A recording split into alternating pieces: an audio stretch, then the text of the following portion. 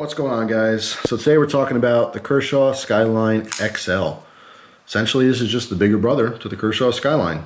Extremely popular knife design from Kershaw because it was affordable and it was comfortable and it worked. You know, it was the cheap option that everyone loved. They came out with a bunch of different versions of it. I had the Damascus version of it as well, which is pretty spiffy, kind of a little bit of an upgrade there. But yeah, this is just the bigger brother. If you like the small one and you felt it was too small, well, here's your solution, right? But for the people who've never seen the Skyline, I'll still go over a couple things. Some specs on the large one. It is an 8CR13 MOV for the blade steel. See in the back here? Actually, while we're back here, we'll look at that model. 1761, which is the large Skyline. OL for the olive green G10 and BLK for the black blade. But yeah, it is a hollow ground drop point blade. Came nice and sharp. The 8CR13 MOV it's a soft steel, but you know, it's appropriate for its price range. This sells for $35 brand new.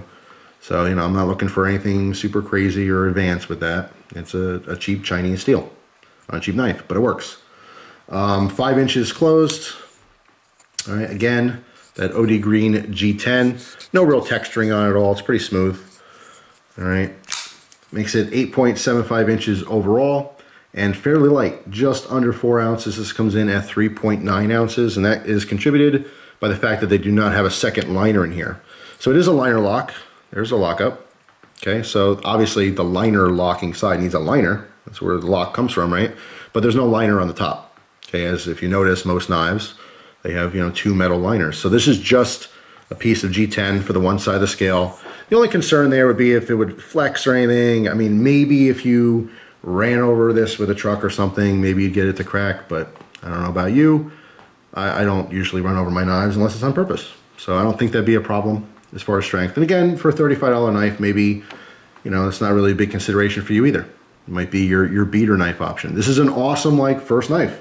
People don't want to spend a bunch of money, but you want a nice, decent knife that's going to work for you. It's comfortable, extremely comfortable. I actually much prefer the larger one now to the small one. There was nothing wrong with the Skyline until I got this one. I said, yep, it should have been bigger, and now it is, and I really do prefer it. Obviously, there's more capability with more of a cutting edge.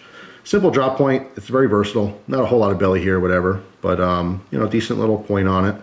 Like I said, they do come sharp, as long as you can maintain your blades. That 8CR13 MOV is no problem. But yeah, I mean, it's just a bigger version of the Skyline. Not a whole lot to say. I do like the pocket clip design. See that it does carry pretty high in the pocket. There's a lanyard hole on there. Flipping over, you notice that there's not any more, there's no holes tapped for the left side carry. However, this came in a tip down position. Pocket clip was here when I got it, and I swapped it to a tip up. Okay, so it is swappable, not reversible. All right, so sorry for the lefties out there, but for the righties, it can go tip up or tip down. And most people just prefer it tip up. But yeah, decent flipper. There's no jimping anywhere. It's a very smooth design. The flipper itself sticks out plenty. Well, you're not going to miss the thing. Even though there's no jimping on there either, and it's super smooth, I don't miss it. I don't slip off of it. Doesn't seem to be a problem. Lockup is perfect on this. No wiggle room anywhere. It's really nice for 35 bucks. It's a Skyline, which is bigger. So yeah, I mean, I much prefer it. Like I said, when I first heard about it, I'm like, I definitely got to try one because I want to see if the bigger version's better, you know, and it is. Everything you like about the Skyline, but a little bit more edge, a little bit more capability. Obviously, it's going to be a little bit heavier because of the size, but it's just nice. Very, very comfortable. You get a full grip on here, very deep finger choil, so your hand really just locks in. All right, you're not going to slip anywhere, but I like it. So you guys let me know down in the comments if you have both Skylines, what you prefer, you know, but I do definitely like this more than the original. So yeah, it's a pretty straightforward video here. Everyone knows about the Skyline. This is just the bigger version, but I do like it. I do recommend it for a first knife, or if you're just looking for another knife to add to your collection, but you don't got a whole lot of money to spend. This is a cool one to look at.